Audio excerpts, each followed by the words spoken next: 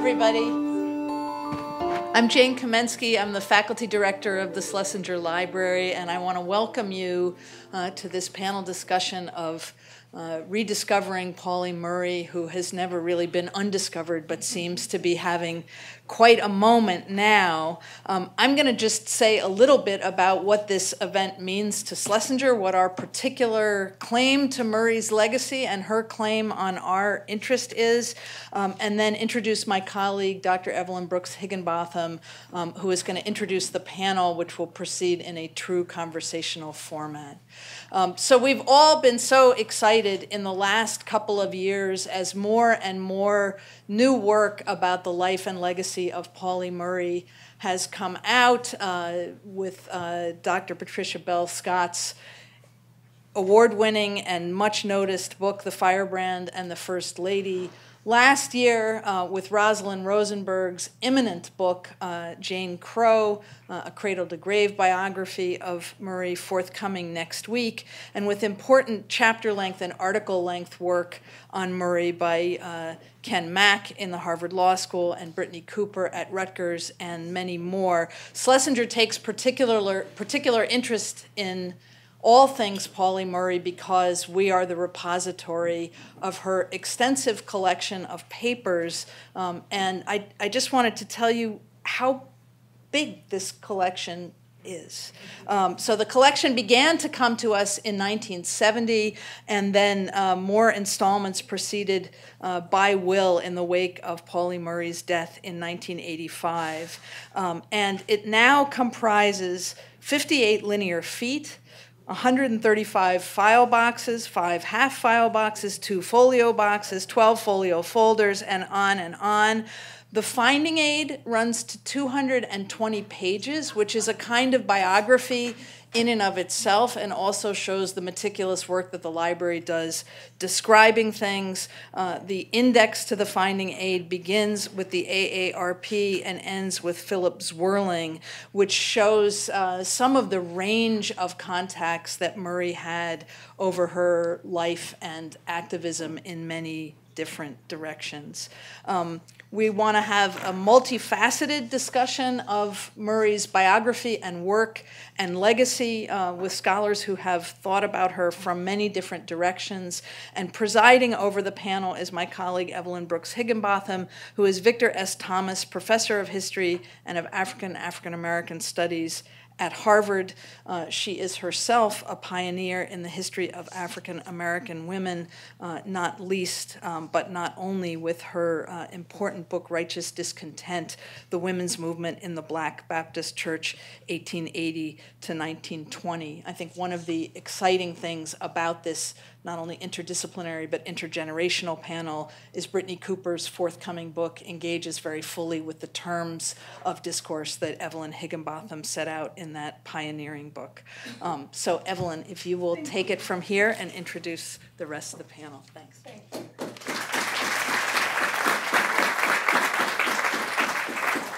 I'm going to invite you. Why don't you come on up and sit down now so that we can just immediately start.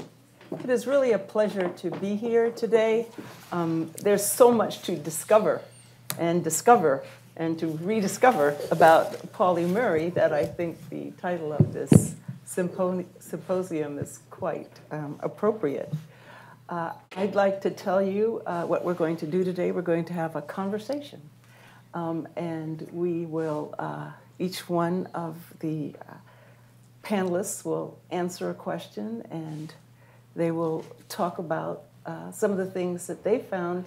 And then around 5:30, we will open it up to you so that you can ask questions of them. Our first speaker will be Patricia Bell-Scott, and I'll just read according to the way that they are sitting here too. She is Professor Emerita of Women's Studies and Human Development and Family Science at the University of Georgia. She is the author, as you heard, of The Firebrand and the First Lady, Portrait of a Friendship, Pauli Murray, Eleanor Roosevelt, and the Struggle for Social Justice. And this book was a finalist for the Carnegie Medal for Excellence in Nonfiction. It was also nominated for the National Book Award in nonfiction. It has just received all kinds of accolades. I have known Patricia Bell-Scott for decades as we remembered our days in day school together. When we were among the founding people in women's history, and Patricia Bell-Scott is really an amazing pioneer. She is a co-founder of the National Women's Studies Association. She served for a decade as co-founding editor of Sage. She's written a number of prize-winning books, but my all-time favorite is her co-authorship of All the Women Are White, all the blacks are men, but some of us are brave. So I want to thank you, Patricia, for being brave, because this is one of the first women's studies textbooks to address race, class, and sexuality. Brittany Cooper is Assistant Professor of Women's and Gender Studies and Africana Studies at Rutgers University. And I must tell you, she has just received tenure, and so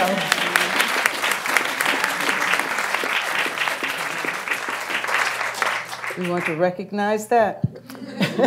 She teaches courses on Black feminist theory, Black intellectual thought, hip-hop, gender, and the media. And her first book, Beyond Respectability, The Intellectual Thought of Race Women, will be released next month from the University of Illinois Press. She's also co-editor of the Crunk Feminist Collection, released earlier this year from the Feminist Press. And she's a scholar. She's also quite a public intellectual, and she's well known on radio, podcasts, and television. Rosalind Rosenberg, Professor of History Emerita at Barnard, is another pioneering figure in women's history. She taught at Columbia and Wesleyan universities before coming to Barnard, where she taught American women's gender and legal history until her retirement in 2011. Her books include Beyond Separate Spheres, Intellectual Roots of Modern Feminism, Divided Lives, American Women in the 20th Century, and most recently, Jane Crow, The Life of Pauli Murray. And finally, Kenneth Mack is the inaugural Lawrence D. Beale Professor of Law and Affiliate Professor of History at Harvard. He is currently a Radcliffe Fellow at the Radcliffe Institute for Advanced Study. His 2012 book, Representing the Race, The Creation of the Civil Rights Lawyer, was a Washington Post Best Book of the Year, one of their best books of the year, a National Book Festival selection, and it was also a finalist for several awards. He is also the co-editor of The New Black, What Has Changed and What Has Not, with Race in America. He's also co-editor of, that came out in 2013. So we will begin.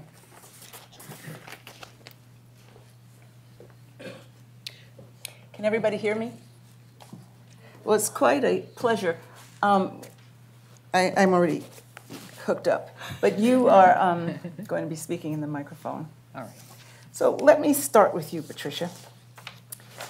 In your illuminating book on the friendship between Pauli Murray and Eleanor Roosevelt, she calls Eleanor Roosevelt ER, but you begin with the words from a letter that Pauli Murray wrote to you. Now that was impressive. In 1983, you received this letter, and you state that one of the reasons you undertook this study was piqued by a reference to ER. That was found in Murray's letter to you. So tell us more about why and how you began this intellectual journey.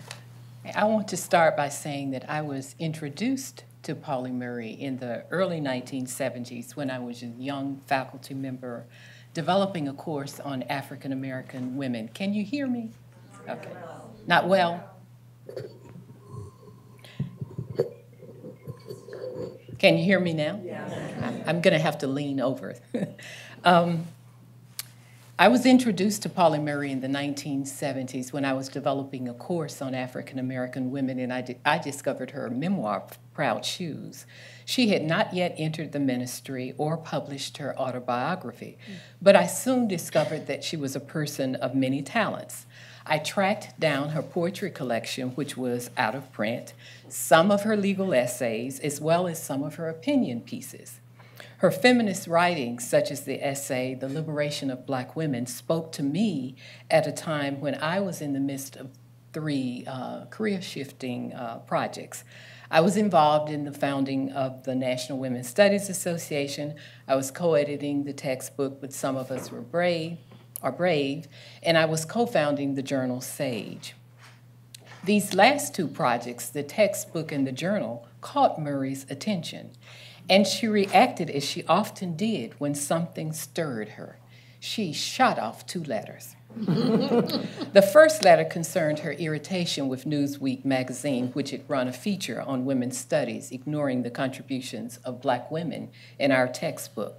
Dear Sisters, Pauli Murray wrote to us on November 25, 1983, if Newsweek doesn't see the value of your work, here's an old-timer who does, so be encouraged. It can be done. This reference to herself as an old-timer makes me smile. She was only 73.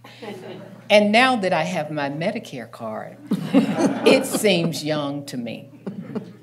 Her second missive, dated December 12, 1983, came after I invited her to join the board of SAGE. That missive was sprinkled with encouragement for our group, with admiration for the women activists who had taken the lessons that they had learned in the labor and civil rights movements and applied them to the women's movement. And it also had fond mention of the President's Commission on the Status of Women, for which Murray had been a subcommittee member and to which John F. Kennedy had appointed Eleanor Roosevelt as commission chair. Murray's letter also carried a line that made me feel as if she were pointing her finger in my face.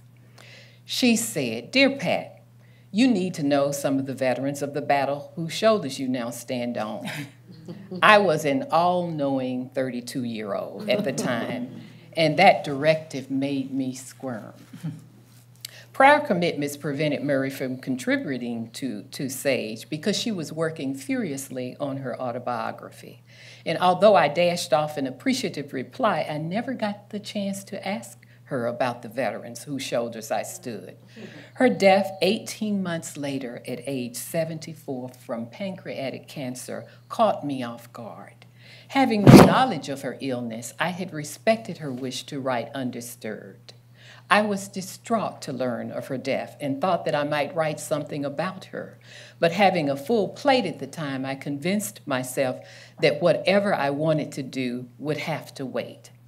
But somehow or another, her lines, the words in that letter, kept bothering me. And I finally decided to go back to the notion of looking at this friendship between Pauli and Eleanor Roosevelt that she intimated in her letter. And I'd made this decision for several reasons. First of all, I have always had a personal and a research interest in women's friendships and women's personal writings, particularly letters and diaries. I immediately recognized when I took a look, just a quick look at the correspondence between Pauli and Eleanor, that there was more there and that it deserved attention beyond its mention by previous biographers and historians. My sense of being drawn into the project was affirmed 4 years into the research when I came across an August 19, 1971 letter to her friend, the historian Caroline Ware, in which Murray spoke of the notes that she was making for a future biographer whose work probably would not be published in her lifetime. I felt a haunting presence as if Murray were hovering near my writing desk when I read that she had envisioned a biography that began with her battle to enroll at the University of North Carolina and the friendship with Mrs. R. That I had responded to a wish Murray made long before I imagined this book confirmed my instinct that her letter to me was more than coincidence, that she was indeed not only pointing her finger in my face, but pointing me in a direction. Let me make a few comments about what I learned in the spirit of discovering and rediscovering. First of all, I discovered that the decades-long friendship with Eleanor Roosevelt, whom Murray would describe later as a maternal figure, was a place of growth and acceptance, that Murray could test her intellectual powers in this relationship, and that she never felt rejected because of her beliefs or who she was vital to her well-being, and dare I say, to Eleanor's growing understanding of race and the complex discrimination African-American women suffered.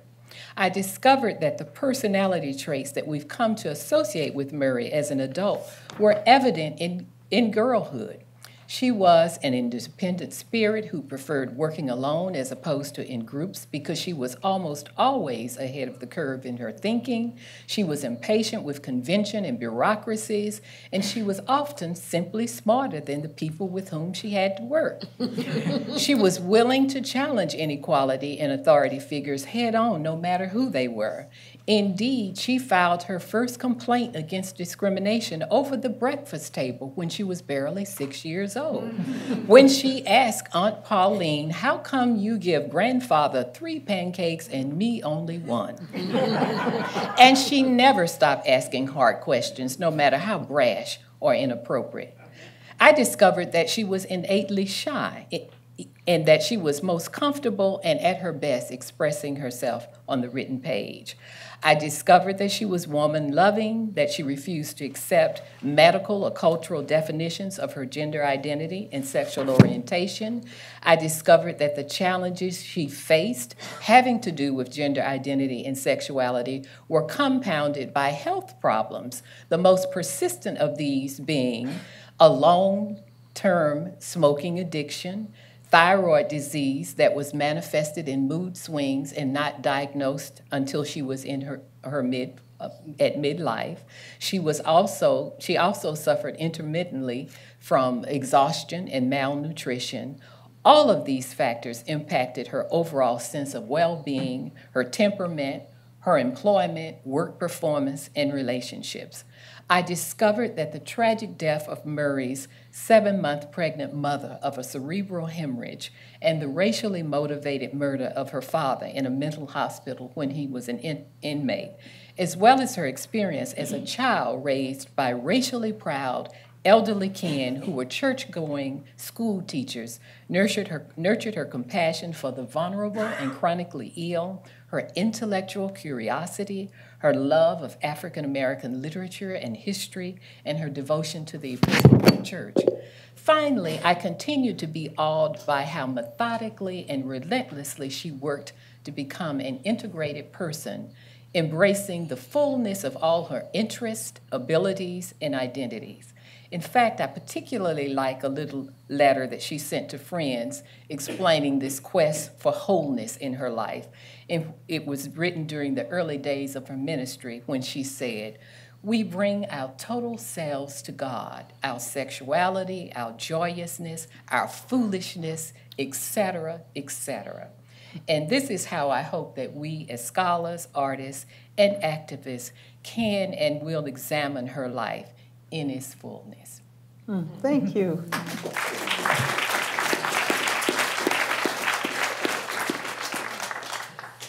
Now, Brittany, in your remarkable book, Beyond Respectability, you analyze Black women's intellectual discourse as it was articulated over the course of the entire 20th century, actually, and with attention to the sexism inherent in Jane Crow politics, and that's Murray's term, of course, and also in respectability politics, with its own gender disciplining implications.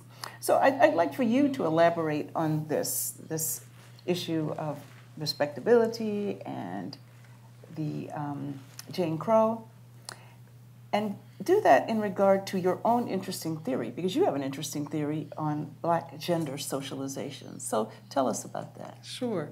Thank you so much for the question. I hope y'all know how excited I am to be sitting at this table with these luminary folks, because I know that they've made it possible for me to be here and for me to do this work. So thank you, and thank you. And also, because we get to call Pauli Murray's name, and we should do that every time we have the opportunity. So in my new book, Beyond Respectability, I try to situate and understand Dr. Pauli Murray within a long line of race women thinkers and public intellectuals who reshaped our ideas about gender, race, and leadership over the course of the 20th century. And one of the drums that I try to beat in my book is to say, what does it actually look like to take Black women seriously as thinkers and theorists? We say that we do this, and yet sometimes it's not clear in the work that we do. So I think it is really important to say that it matters that Murray names this concept of Jane Crow at Howard, also my alma mater, a very pro-Black and pro-male intellectual space when she's a law student there in the 1940s. Jane Crow was not simply a fancy way of naming sexism. She wasn't merely being clever. It was in particular a way to articulate the politics of sexism coming out of Black communities that had a deeply sophisticated analysis of the perils of Jim Crow. So in my book, I argue that, quote, in addition to being an early formulation of intersectional theory, Jane Crow also sought to name a powerful system of gender disciplining within Black intellectual communities. This system, propped up by deep investments in the heteronorms of respectability politics, demanded proper sexual and gender performances from Black women if they desired to be race leaders, and attempted to silence, humiliate, and isolate them when they chose not to comply. So commensurate with the cultural and gender disciplining that Pauli Murray experienced at Howard, it was there, I argue, that she became a race woman. So let me say more about what I mean by that. And first, I want to say that I approach Dr. Higginbotham's expansive and pioneering formulation of respectability politics in this book in ways, let me talk more about how I approach it. And think about it as particularly relevant because because Murray's articulation of Jane Crow politics is deeply tethered to Black ideas about respectability. So I argue that respectability politics did not emerge after enslavement and the end of Reconstruction as simply a survival strategy or simply as a mode of public engagement. It was certainly those things. But I argue that it was also or that respectability discourse also constituted one of the earliest theorizations of gender itself within newly emancipated Black communities. So Anna Julia Cooper, the pioneering 19th century thinker, argued in her 1892 book, A Voice from the South, that Black people were, quote, the inheritors of a manhood and womanhood impoverished and debased by 2 centuries and more of compression and degradation. So her argument was that Black people got gender concepts that came out of enslavement that were not particularly useful for articulating a notion of Black humanity in any way that would make the argument that Black people were worthy of protection. So respectability politics, though it engaged in a significant amount of gender and class policing, was really an attempt, I argue, by Black communities to both articulate and produce legible categories of Black manhood and Black womanhood. It's not simply enough to see it as a survival strategy. It's also important to see these Black people coming out of the period of enslavement and Reconstruction as folk deeply invested in creating gender categories that would articulate Black humanity. And so that means respecting Black people as theorists of their own condition, as theorists of gender, right? And then thinking about Pauli Murray as herself a theorist of gender identity, not merely a performer or participant in existing definitions. So by the time Pauli Murray made it to Howard Law School in the 1940s, she had reached the institutional vanguard for the performance of Black respectable achievements. And I'm critiquing my institution because it's my institution. The quest for civil rights, which Howard was deeply invested in, unfortunately encoded within it an expectation of respectable Black behavior. So Murray's insistence on living in the tension of gender nonconformity disrupted existing Black theories of gender, theories and ideas that many Black communities were deeply invested in because they saw the degendering process, as Hortense Spillers talks about it, in slavery as one that had left them with impoverished and bankrupt conceptions of gender in the first place. So it is in that context, then, that I argue for 2 important understandings of Jane Crow. One is, of course, to see it as part of the early formulation of intersectionality theorizing and to think about it in the intellectual history of critical race theory, to think about it in terms of the work that Kimberly Crenshaw will come along as a legal professor and do a couple of decades later.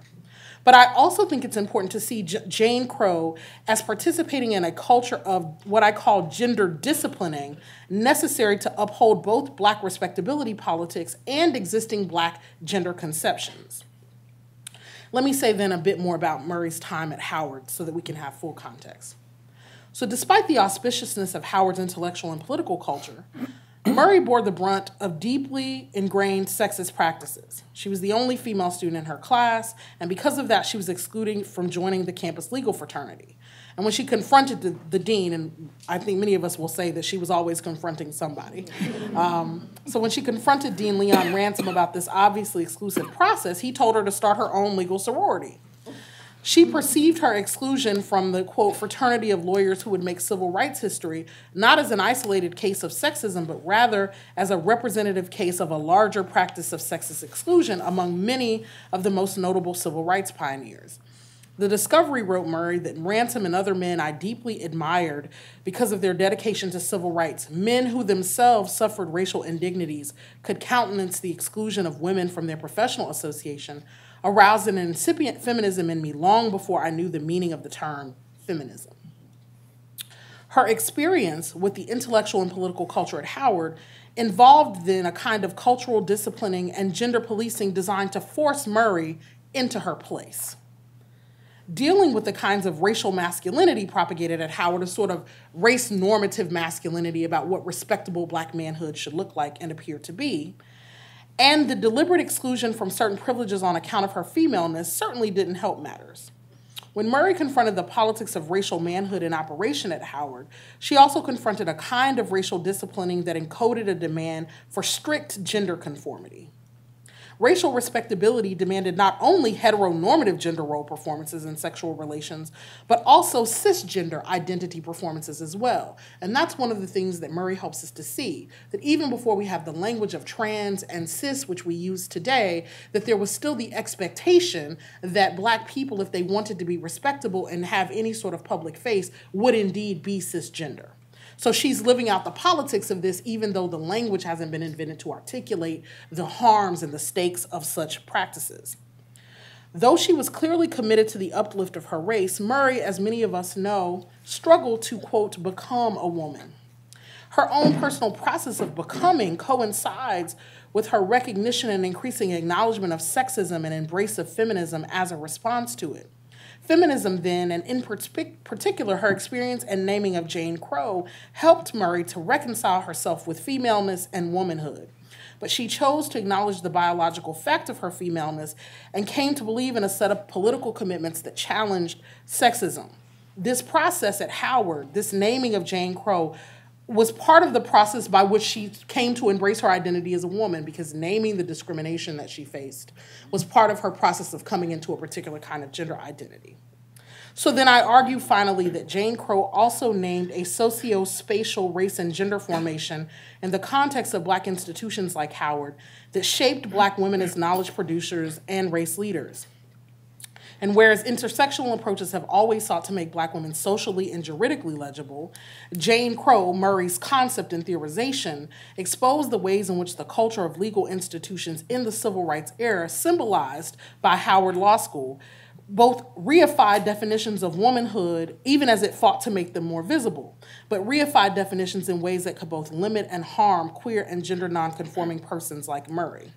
Thus, Jane Crow is also deeply rooted in a black intellectual history context that sought not only to institutionalize particular definitions of racial freedom, i.e. the quest for civil rights, but also to formalize a narrative of proper race manhood and womanhood. Consequently, I argue that it was at Howard that Murray became not only a woman, but also a race woman. Thank you.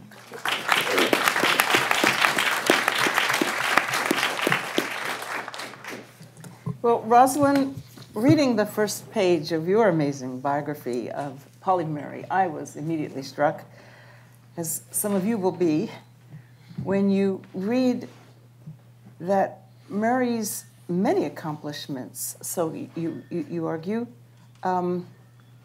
occurred in so many arenas at the very time she struggled. And this is the interesting phrase. I quote Rosalind, with what we would today call a transgender identity. Now, what led you to believe that her struggles over her gender identity were far more than a source of personal pain? Because what you're saying is not just that she was pained about this transgendered identity in her, or confused about it, you're arguing that those very struggles over her gender identity actually shaped all of her political and social and legal insights. So talk about that. Struggling with that idea made me take a very long time with this book. Murray lived in her head even more than most academics do. And late in her life, she told a friend that God had given her a male brain inside a female-ish body. And she'd felt this way for as long as she could remember. As a child, Murray had worn boys' clothes, engaged in boys' activities, read boys' books. The neighbors laughed, but she persisted.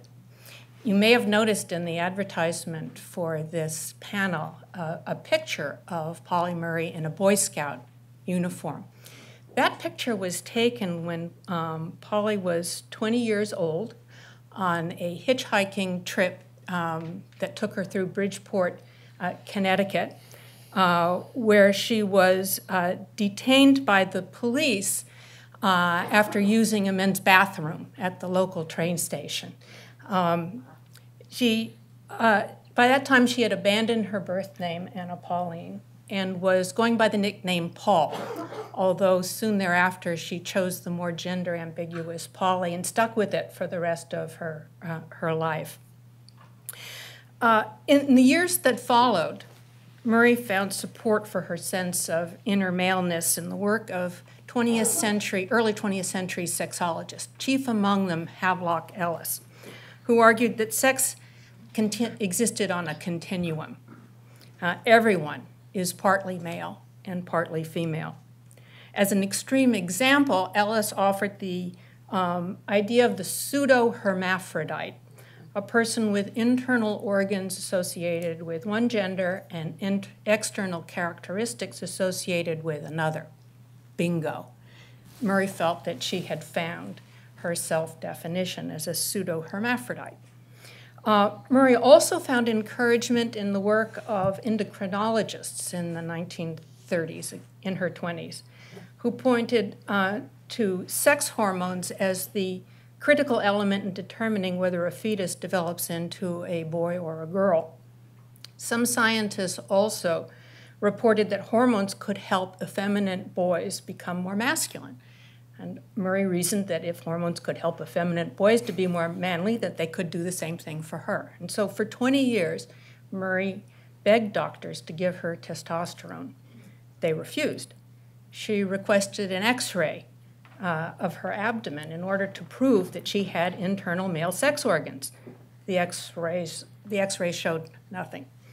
She underwent exploratory surgery for persistent abdominal pain.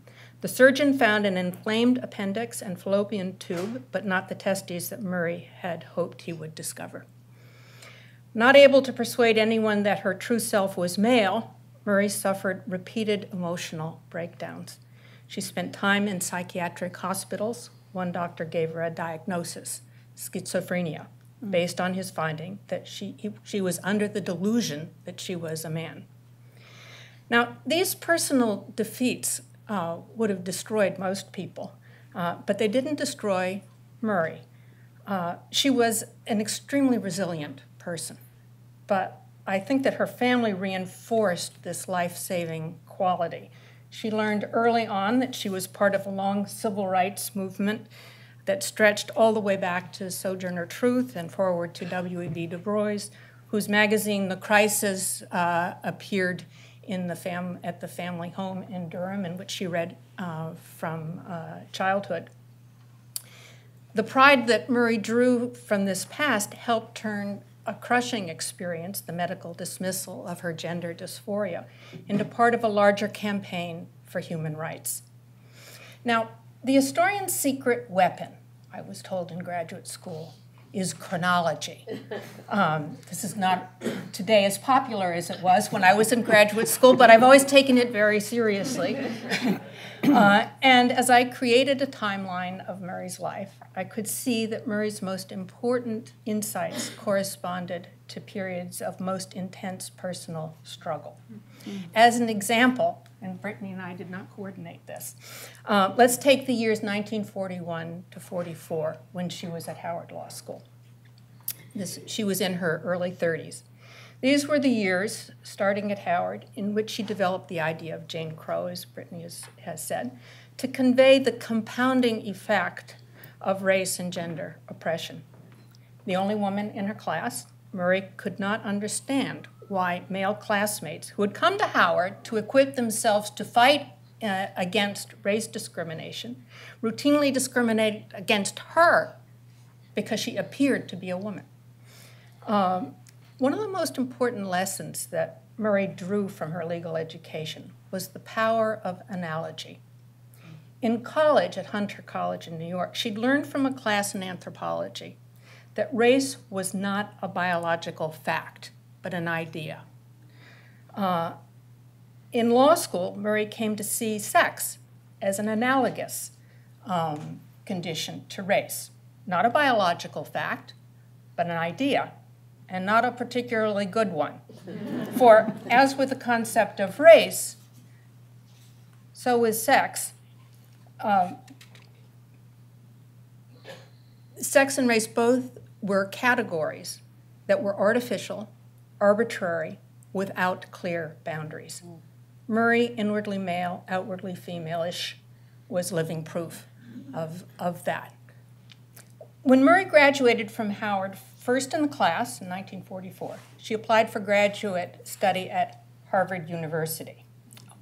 Valedictorians from Howard Law School routinely came here to Harvard for an advanced degree to prepare them to teach in law schools, to be professors in law schools. Harvard rejected Pauli Murray because of her gender. She responded with an appeal to the Harvard Law School faculty, and at the same time that a new doctor, she kept getting new doctors, the same time that a new doctor was withholding testosterone, this is what she wrote. Gentlemen, I would gladly change my sex to meet your requirements, but since the way to such change has not been revealed to me, I have no recourse but to appeal to you to change your minds on this subject. Are you to tell me that one is as difficult as the other? Apparently so. Harvard would not have her. Murray responded to this defeat by writing a series of papers over the next several months, in which she laid out an argument that would guide her work over the next 2 decades. Her argument was that both the 13th and the 14th Amendments barred any arbitrary classification by color. By analogy, she proposed that the same reasoning held for sex. In the years that followed, Murray gave up on the idea that she had hidden male sex organs. She could not ignore the X-ray and the surgical evidence that they did not exist. But she never abandoned her sense of inner maleness, centered in her male brain. She deployed that feeling throughout the rest of her life to attack the laws, customs, and practices that discriminated first on the basis of race, second on the basis of gender, and finally on the basis of what she came to call status as a, quote, social minority, end quote, which was as close as she was ever able to bring herself in her lifetime to meaning gay, lesbian, bisexual, transgender, or disabled. Rarely has so much personal frustration been channeled into such transformative public achievement. Murray's frustration led her to pressure Thurgood Marshall to attack segregation head-on and to inspire Ruth Bader Ginsburg to argue that the Equal Protection Clause of the 14th Amendment should be understood to protect not only against discrimination based on race, but also discrimination based on gender. Murray's work was a gift that has kept on giving. We are all the beneficiaries of her courage. Thank you.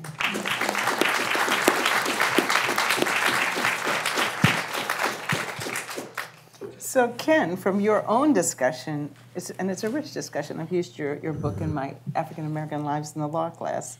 In your discussion, you see, and you see through this panel, there are so many different perspectives on Murray.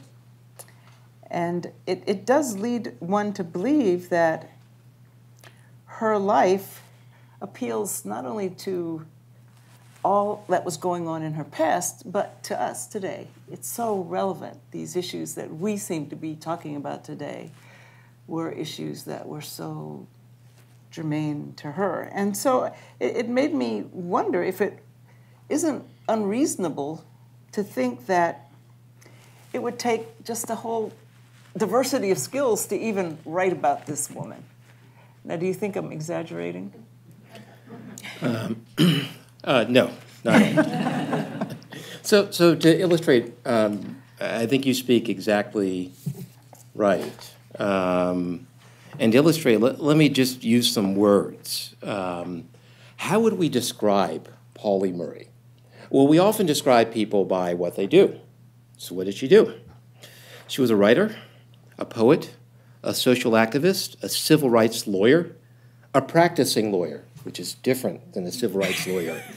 She worked at Paul Weiss, a white shoe law firm in New York, one of the first African Americans to ever work at such a law firm in the 1950s. She's a professor. She was a feminist theorist, and she was an Episcopal priest. We might also ask, how would we describe her in terms of our identity? Well, there's a whole bunch of other words that come to mind. Black woman, Southerner, mixed race person, black middle class person. Her upbringing in Durham is always key to understanding how she became who she was. A gender nonconforming person, our current word is queer. She was a black American. She went to Ghana and discovered that Kwame Nkrumah's brand of Pan-Africanism was not for her. Mm-hmm. She felt like a black American. Mm-hmm. And human. Her final term for all this stuff, she came up with, I shouldn't say final term, because there's never a final for Pauli Murray, but she came up with this term of human rights instead of civil rights. So these are all words that we can use to describe her. But we also have to remember that these are, in fact, our words that we use in the present to describe her. Because, in fact, none of these terms really capture her. Because she was a person for whom boundaries between these kinds of things didn't really matter, or the boundaries were the problem, not the solution. So, I came to conclude in my own research that it was the problem of boundaries that led to her most important personal struggles and to her most important contributions to the larger world. So, it's really, really hard to describe her. And that's the challenge. Now, I first encountered her, it was probably 1994. It was my first year of graduate school at Princeton. There was this book by someone named Evelyn Brooks Higginbotham, who was either about to come out or had just come out, I can't remember. And I was in the basement of Firestone Library, and I was looking at all these books on black lawyers. And then there was a book called Song in a Weary Throat by somebody named Pauli Murray, who I'd never heard of. You could see immediately that there was something different about her, just in the book. And in the book, as Professor Bell-Scott and Professor Rosenberg, and I'm sure Professor Cooper will just tell the public, she hid all these things in her autobiography. But you could still see them. She had short hair, and she was really thin, and she had this sort of way of looking at, and she seemed to be looking directly at you. But, I don't know. My agenda was elsewhere. So, I knew she was interesting. I read her autobiography. But I went on to write about black lawyers and black women lawyers. I didn't have access to an archive at that time about Pauli Murray. And I wound up writing a lot about the prior generation of black women lawyers before Pauli Murray. And in particular about a woman in Philadelphia, a black woman lawyer named Sadie Alexander. And I was trying to figure out an old question, which is, what does it mean to say that the legal profession is a masculine profession, as historian Michael Grossberg has argued in a classic essay? And I was writing this book called Representing the Race, and which was really about what it meant to be a lawyer in American society and what it meant to be a racial representative. And, you know, and I probably would never have written about Pauli Murray, except for this coincidence that I had this job at Harvard Law School, and the Schlesinger Library was right across the street. So, you know, I was writing about black lawyers, and you've got this archive that's right across the street, so you've got to go. That was the easy part. I mean, the hard part was what I found when I went through her papers. I found all these things that she did. And also I found all these things that she was. And, you know, I was just going to make her story, you know, I wound up writing a chapter about her in my book, but I was just going to write 10 pages. I needed to kind of end the story about these black women lawyers of the previous generation, and Pauli Murray seemed to be this sort of nice transition point. It seemed like it was generational. You know, 10 pages on Pauli Murray and I'd be done. Well, you know, whoever can do that. You know, soon I had 50 pages on Pauli Murray. You know, you could write a book, you could write a series of books and still not be done. So I had to kind of sort of stop at my 50 pages and condense them down and decide that I was done. And I also decided that, you know, I wasn't quite satisfied with what other people had said about her up until that time, which, you know, was before actually Professor Rosenberg and Professor Bell-Scott's books had come out. I mean, a lot of the early writing about her really tried to reduce her to a type. I mean, she was either a Cold War conformist. Some people said she was a prophetic voice in the workplace discrimination movement. Some people said she was a representative of the Depression-era Southern left. Some people said she was an advocate of democratic theology, an inventor of sex discrimination law, or even a precursor to the transgendered. And something seemed wrong about that way of thinking about her. So I picked kind of one particular thing to write about. You know, let's kind of, you know, what do you write about with this person who's so complicated it's very hard to write about her? So I came up with this idea. You know, I just decided I'd try to figure out how she came up with Jane Crow. And again, the years 1941 to 44 moved along in the story. So, you know, I had to decide, I decided that kind of what was most important was her struggle against boundaries. And then so I wrote this chapter about Pauli Murray, and then you know, a book came out and people kept telling me that was their favorite chapter in the book. And, you know, it really wasn't supposed to be a chapter. It was supposed to be 10 pages. You know, David Garrow reviewed in the Washington Post, and he loved the Pauli Murray chapter. You know, David, he's kind of a critical guy, but he at least liked that thing. And, you know, I'd like to think that some of that was due to my own efforts, but I think it was due to the richness of Pauli Murray's story. And if you try to grapple with that richness, you've got a great story, no matter how you write it. Right. So to return to this question about needing a diversity of skills to capture her life, yes, absolutely. That's the key. I think hers is a life that exists beyond all the boundaries. You know, we're academics. And to be an academic is to be a specialist. You know your set of things. But the problem is, you know, she's beyond all the sets of things that we know. So just to give two examples, her signature poem is this poem called Dark Testament. Mm-hmm. She wrote poetry, a lot of it, and it was really important to understanding who she was. I mean, I'm not a literary scholar. Or her deep-seated Christian faith. Mm-hmm. She was at various times a Christian socialist. She was devoted to the Episcopal Church for her entire life. She became a priest at a time where she was never sure she was even going to be ordained. You know, how does one assemble the set of skills to write about all this stuff? Well, I just got to sort of, you know, give props to Professor Bell-Scott, Professor Rosenberg, and Professor Cooper for taking this on, because I think it was too intimidating a task for me to try to take on as a book-length project. So I just did a chapter about her. And what I decided I'd write about was law, about her legal theory of Jane Crow.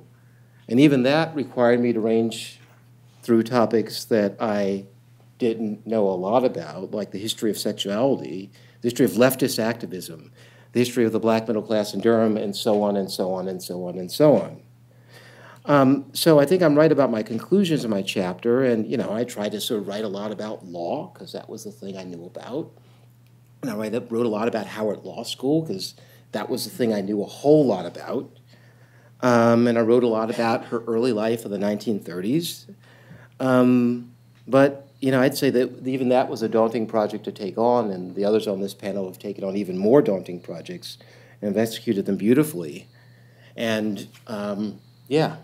The answer to your question is yes. It's impossible to really capture her story, and there's so much more work to be done. Thank you.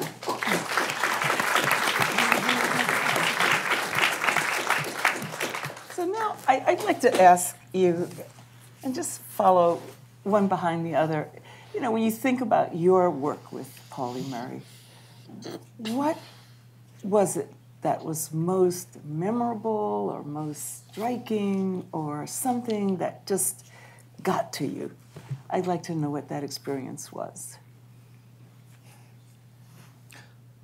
What fascinates me most and stays with me and gives me energy and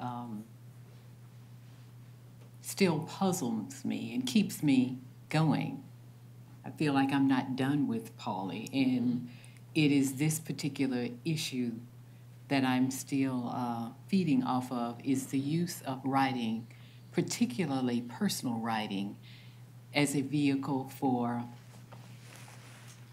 coming to know herself, as a way of dealing with most issues of conflict, as self-affirmation, just in general, the role of writing. And it's really important to me because I think in this particular moment where much of the attention she is getting by institutions, your alma mater will give her an honorary doctorate. It should have done this long time ago in May. Wonderful. At graduation. Wonderful. This is Might have to go to graduation. Yeah, you might have to go to graduation. Much of that is about her activism, about her legal work, and the piece I feel that's getting lost in terms of contributions is her writing. Mm-hmm.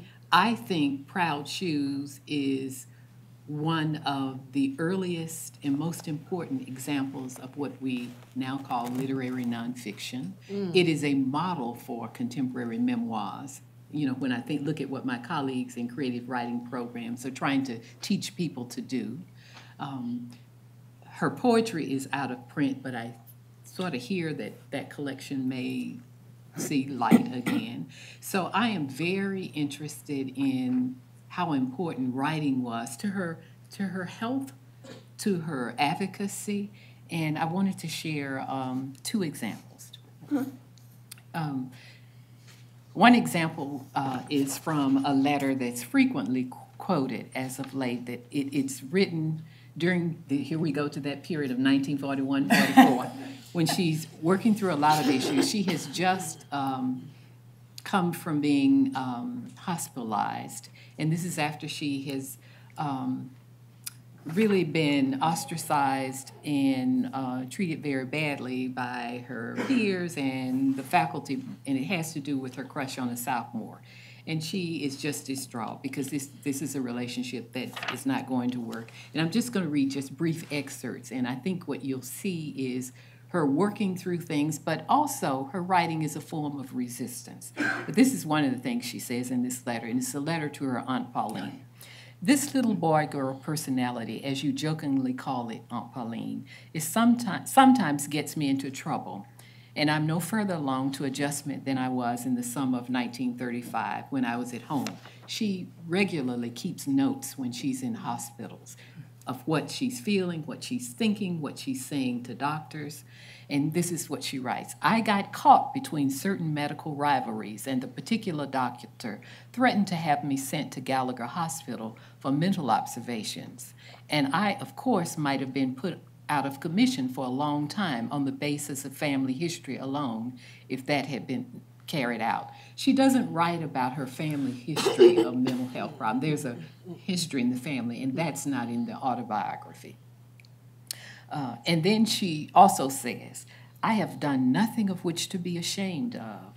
outside the rules of society. And yet, if it had not been for people like Dr. Ransom, these are her mentors, my whole career for 2 years at Howard would have gone up in smoke. Mother, you've been so understanding, both you and Aunt Sally, but where you and a few people understand, the world does not understand or accept my pattern of life. And to try to live by society's standards always causes me such inner conflict that at times it's almost unbearable. I don't know whether I'm right or whether society or some medical authority is right. I only know how I feel and what makes me happy. This conflict rises up to kick me down at every apex I reach in my career, and because the laws of society do not protect me, I am exposed to any person or enemy who may or may not want to hurt me. So she, very clear or clarifying ideas of where the boundaries are, who's for her, who's against her, what's fair, what's not, but clear about what she needs and where she would like to go. And another example I'd like to share comes from a period when she's really upset about not being able to go to the University of North Carolina. They rejected her on racial grounds in 1939, and she was buoyed. She really thought that she might be able to be admitted because of a recent court ruling. And it involved a young man, Lord Gaines, who the court said deserved to be admitted to the University of Missouri Law School. But before he could enroll, he disappeared, and he was never found again. He was believed to be murdered, and so Pauli was just outraged. And I share this because this is one sentence which shows you the kind of energy that comes to her in moments like this. And this is what she's writing because there's been a prize fight in the Black community. People were really excited about this. And the title of this hot article is called "Who is to Blame for the Disappearance of Lord Gaines?" And this is the final paragraph. She writes, "We Negroes can throng the streets 300,000 strong, break bottles over resisting heads, stop traffic, commandeer buses and other public vehicles, and show unprecedented aggressiveness, joy, and hilarity when a Joe Louis knocks out a single white opponent by appointment. But when a Lord Gaines single-handedly comes up against a whole region of the country with its hidebound folkways of white supremacy, with its lynching parties, and with the great majority of its population disenfranchised and disinherited, when he battles his way to the Supreme Court and back again, facing the insults, the butts of criticism, the uncertainties, the threats, the inner great struggle between idealism and personal safety, when he does all this alone with scarcely more than his own conscience and a few loyal friends to reassure him, not a single mass demonstration is held anywhere in the country. In spite of this biting call, she concludes this by saying, "Find Lord Gaines if he can be found. If not, finish the job he left uncompleted." One sentence is all that. That's how much she cared. So a couple of things really strike me and that stick with me about Pauli Murray. Because I care a lot about Black women's intellectual history, I'm just struck by the breadth of how many intellectual interventions she's at the forefront of, whether we're talking about feminist theory, critical race theory. Her thesis in divinity school was a comparison between Black liberation theology and feminist theology.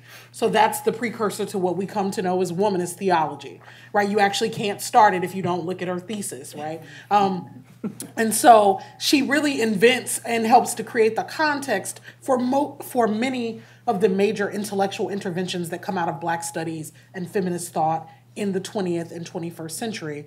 And I hope that she will continue to get credit for that. On a more narrow note, in 1969, Dr. Murray is a professor of American Studies at Brandeis, and it's happening at the same time that black students take over the campus there, demanding the founding of Black Studies.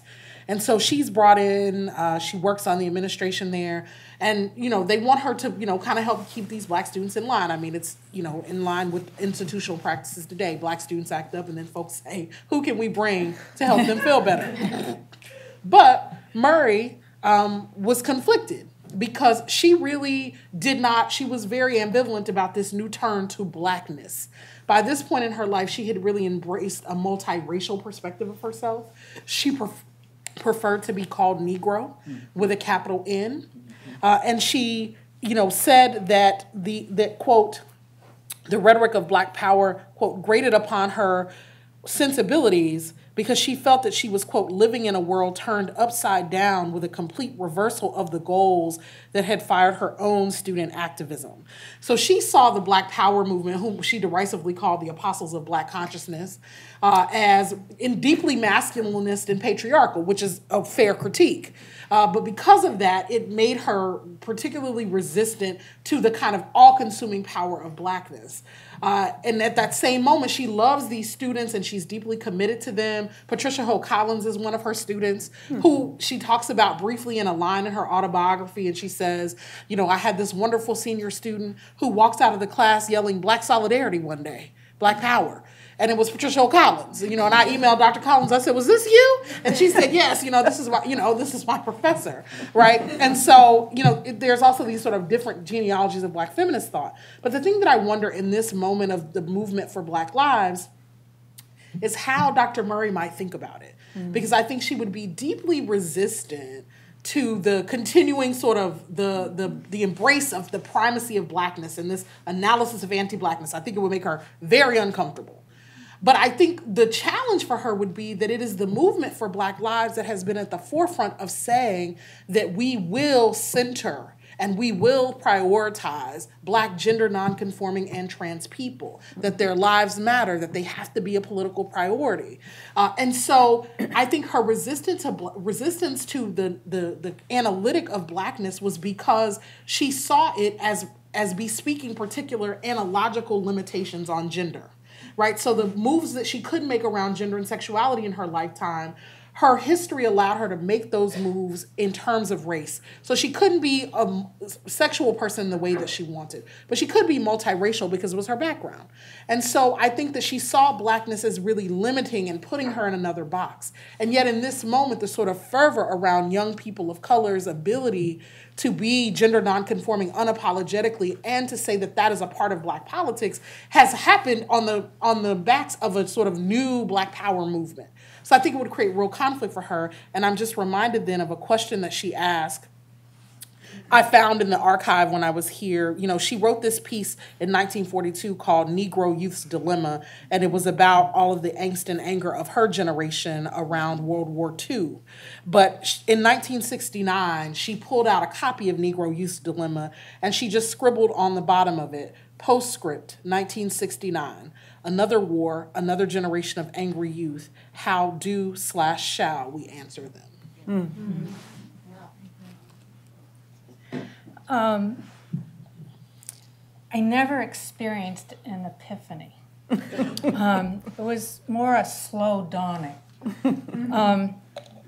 Eleanor Roosevelt paved the way by giving me my first big break as a writer.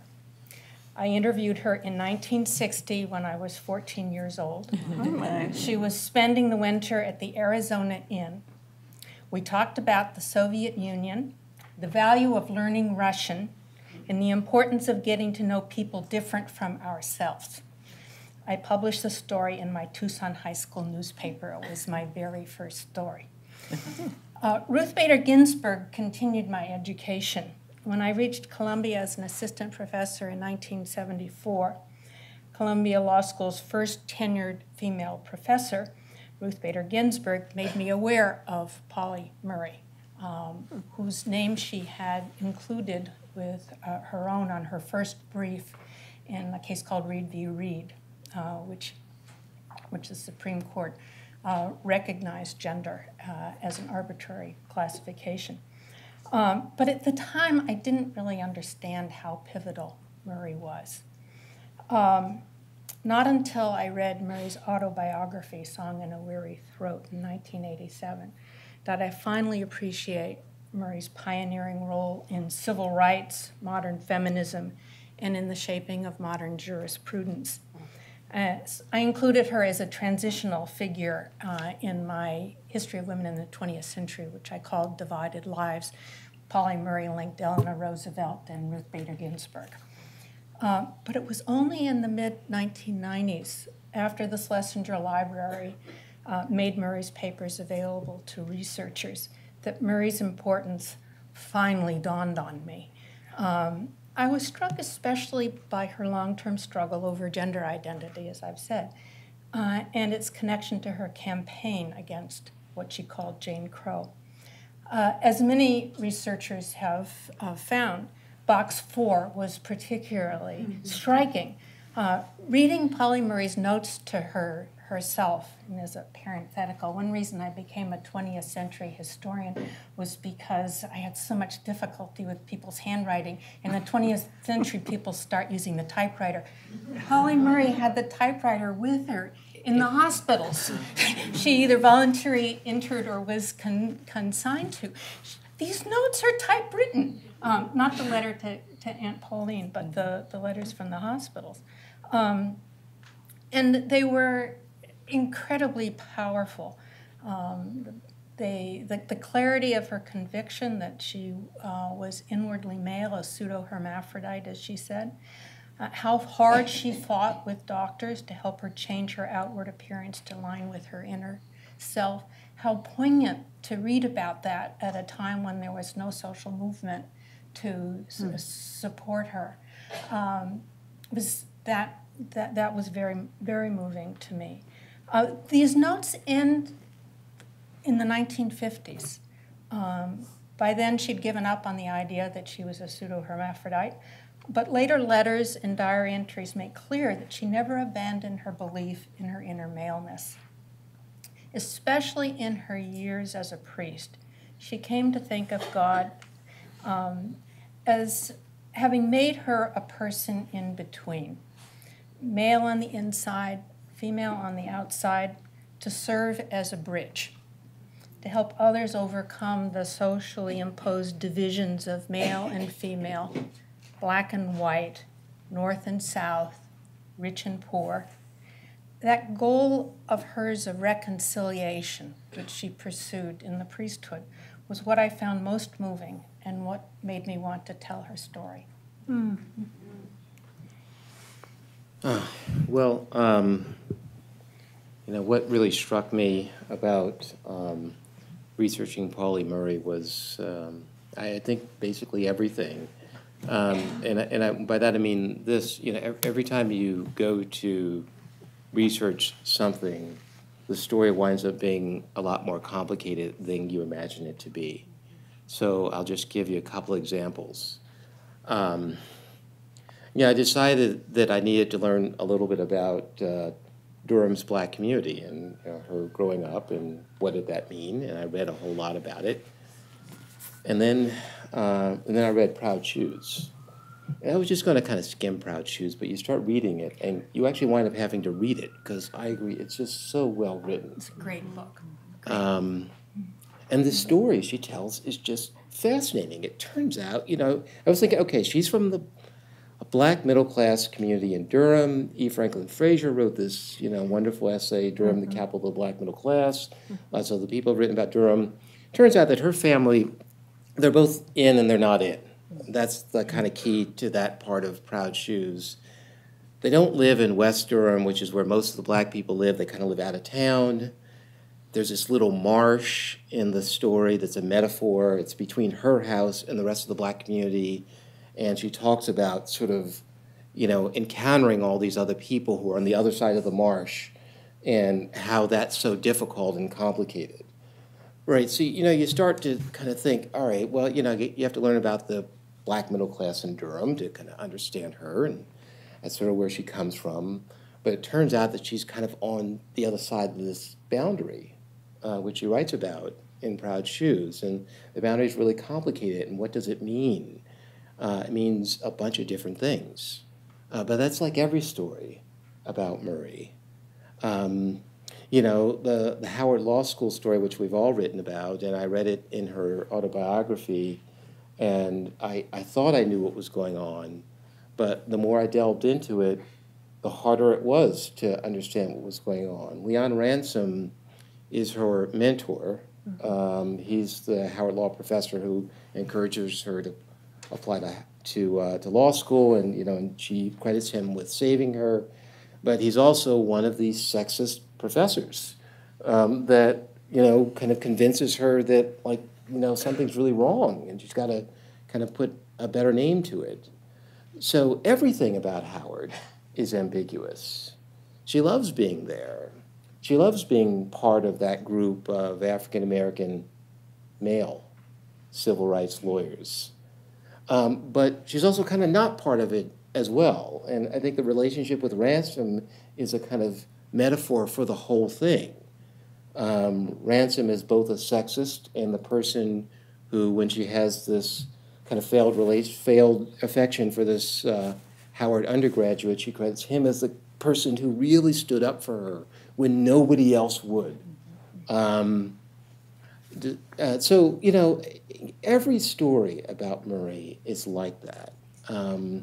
You think you sort of know the story, and you think you know the boundaries, but then the boundaries aren't clear, and she's kind of outside of them. And, you know, the last example I'll give is, you know, this, how to think about Murray in the present. And I've kind of sort of gone on record about this, about my kind of skepticism about kind of making a presentist analogy to Murray. But, you know, I don't know. In 2013, President Obama gives his second inaugural address, and, you know, and he's talking about the Declaration of Independence, the Civil Rights Movement. All of a sudden he's talking about gays and lesbians, and everyone's saying, oh, what a wonderful thing it is. And, you know, then, so I write an op-ed about Pauli Murray and about, you know, how she's this kind of, you know, little-known progenitor of this move that Obama finally did. And it's kind of, you know, I found myself doing kind of what everybody does. You know, you kind of mobilizing Murray to, you know, deal with the present. And you know, is that right? Is that not right? I think it is right, because I think, you know, my own thesis about Murray was that it was the boundaries, right? That she didn't like being classified as a particular thing, as being part of a particular group. She did and she didn't. She was very proud of being a Negro. She was very proud of lots of things to the end of her life. But I think, you know, am I right to sort of say that, you know, that, you know, when we think about, you know, things like, you know, bathroom bills and things like that, that do I know which side Murray would be on? Yeah, I think I am right, because she was really about these boundaries. You know, I don't know which way she would classify herself. You know, her story's always more complicated than we make it out to be, but the one thing that was constant was this questioning of boundaries, and always seeing them as complicated things, both helpful to her and harmful to her at the same time. And I think that was the most surprising thing and the most unsettling thing that I found when I was researching Murray's story. Thank you.